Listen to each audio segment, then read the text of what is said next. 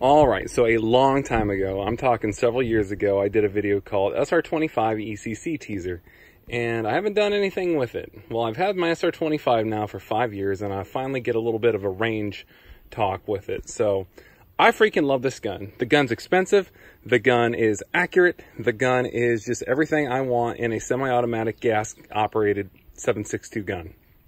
I've lusted after this gun for many years.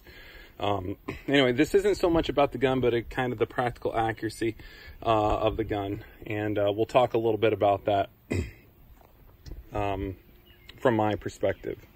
So we'll move right over to here. Again, I've shot this quite a bit. Now, this was running 168 grain ammunition. This was all fired 5-round groups at 100 yards. Obviously not very impressive.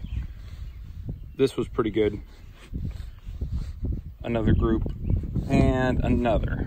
Now we move on to the, I'm sorry, these were 175s. This one I'm about to show you was 168s.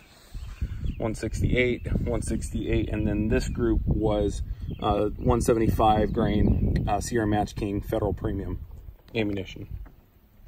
This was another 5-round group at 100 yards. Again, not bad, but not overly impressive. And then we have the group that I think is very doable, repeatable in this rifle. This has got to be under an inch. I have no way to measure it, but I'm going to take it home. But anyway, this is consistently, I feel, what this gun is capable of with the right shooter, right ammunition, right optic. When everything comes together, I think you can do these kind of groups consistently.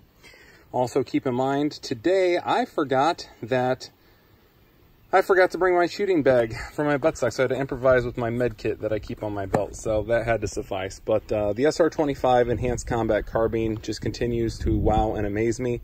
I'm really happy with this purchase. I probably only have less than 1,500 rounds through it, but it has served me well, and I'm certainly glad I bought one. So anyway, guys, SR-25 ECC, a short little range talk.